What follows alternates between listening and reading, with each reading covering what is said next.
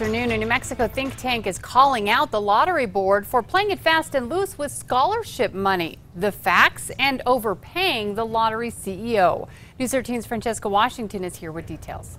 Think New Mexico is claiming the board didn't do their research before approving the CEO's raise.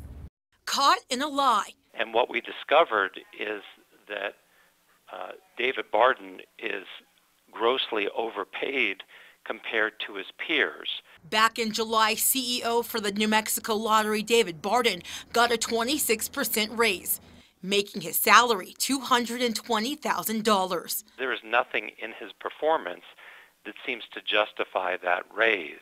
Months ago, chairman of the Lottery Authority Board, Dr. Dan Salzwedel, defended the raise, saying the potential for earnings for bonuses is now just a part of his salary. He is getting what he deserves.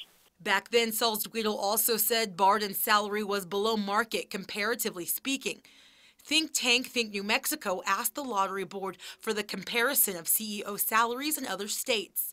And we were told they did no comparison. And Salzwedel wrote us a letter just saying it was based on his experience.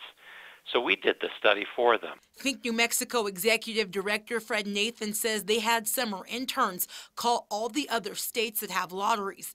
They found that David Barden is paid better than CEOs in all but 6 states. And he's paid better than the CEOs in Texas, California, New York, and Florida, which have multi-billion-dollar lotteries.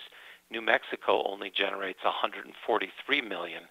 By contrast, Nathan says every dollar that goes towards Barden's compensation package is a dollar less to pay for college scholarships that students and families are struggling to afford.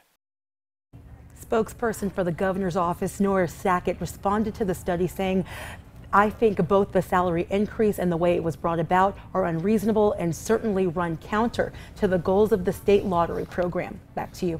Okay, thanks, Francesca. Now, we did reach out to the lottery board today. We did not hear back.